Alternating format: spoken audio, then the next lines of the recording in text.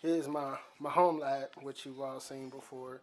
I'm in the process of moving it and all that good stuff, but what I got here is a Cisco 2620. It looks good, you know, it powers on, but the iOS will not load. I go to enter in the keyboard, it's giving me all types of gibberish, and so after researching, it makes more sense just to get rid of this router than to do anything else. So what I want to do is take all the cards out, take this card out here, and then probably I'll take this card out here, and I'll try and keep those, and I'll just throw the router away. A lot of times we'll go to eBay and you look for a Cisco Home Labs, and they may cost, you know, $300–400, or you may find some good deals. Like here's one for 300 bucks. Here's another for, you know, close to 400 bucks. You can also find like routers and switches by themselves. The problem with that is the shipping will cost a ton. I think the shipping for this item is, let's see how much the shipping. You'll have to calculate it. So if we do, let's say where I'm from in Ohio, the shipping rate for this will be $104 on top of the already $299. So that's crazy. And the same for Amazon. If you're looking for Cisco Home Labs, 300 bucks. And then let's see how much the shipping is for this one.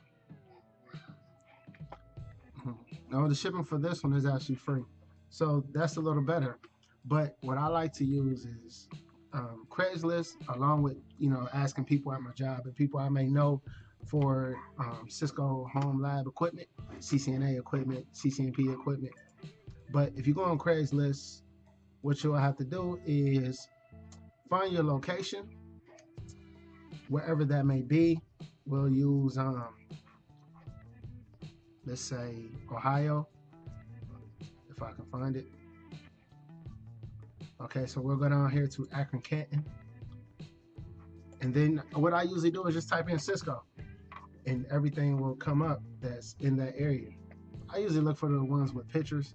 I don't really mess around with anything else. But here are the prices here. Here's actually, you know, a 3560 for 35 bucks. And a lot of times you can talk people down on here. Here's, those are like 35, what are those, 3550s or 2960s? Let's see. So these are, there's a 3500, there's a 3560, and you'll have to contact them for, I guess, the prices. There's a 150, but you know, you don't pay shipping with these devices. And then also, like I said, here's the 2600 router, 400 bucks. I've seen a lot better prices than that. Let's keep looking somewhere else. So let's say like, let's change the location. Let's go back. Let's go back and let's do, let's see, let's go to Missouri and let's go to St. Louis. And let's type in Cisco. And once we type in Cisco, there's an 800 series router for 60 bucks. There's another one. They're still there. Here's a 2620 router, and it's only 20 bucks. So this is actually a great deal. This is what I'm saying. You can actually use this for your CCNA, CCNP to ask them about this device, or you will have to call them or text them. And then once I do that, you know, I would take the proper measures to meet that person, whether it be at a gas station, close to, I would say, a police station or something like that. Take someone with you, just be wise. But yeah, that's just a quick rundown on how you can find Cisco gear on Craigslist or Amazon or eBay. I'll catch up with you guys shortly. When you're buying a router, what you need to do is test it to make sure connectivity is good and all that good stuff. So I'm gonna take my laptop. I'll hook this real quick. I'm using one hand, so I'll unplug that. I'll probably take an extra power cord. I got my extra power cord. I got my cords here. Let me wrap these up real quick.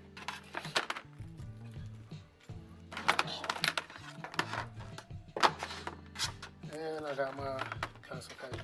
So this is everything that you'll need whenever you're testing out equipment. And I'll throw this in my bag, and I should be good to go. Hopefully this goes well, and I can come back with a new router. Alright, so I'm just getting home. It's late, so I probably won't be hooking up this today. It'll probably be tomorrow. But I got my router. As you can see, I tested it out. I thought it had 12.0, but it actually has, I thought it had 15.0, but it actually has like 12.2 or something like that. But he gave me some compact flash that I can actually put in here and upgrade it. And as you can see, I just want to show you real quick. It's an 1800 series router, 1841. There you go. Alright, so I'm still getting used to recording here with this camera. Has a mind of its own. But yeah, that's the front of the router. And here it is. And it's actually too thin. Well, what would that be? I don't know. The width of it actually will be too thin for my rack. So I probably put this one downstairs so I can use it that way. But yeah, it's an 1841 router. And like I said, he gave me some larger compact flash to go in here. This is 32 megabytes, and I believe he gave me 256 or something, so I can upgrade it to 15.0.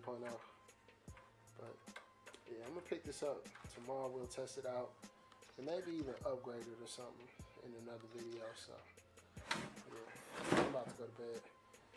Was out watching this first NFL game. Shout out to the Browns. Let's go.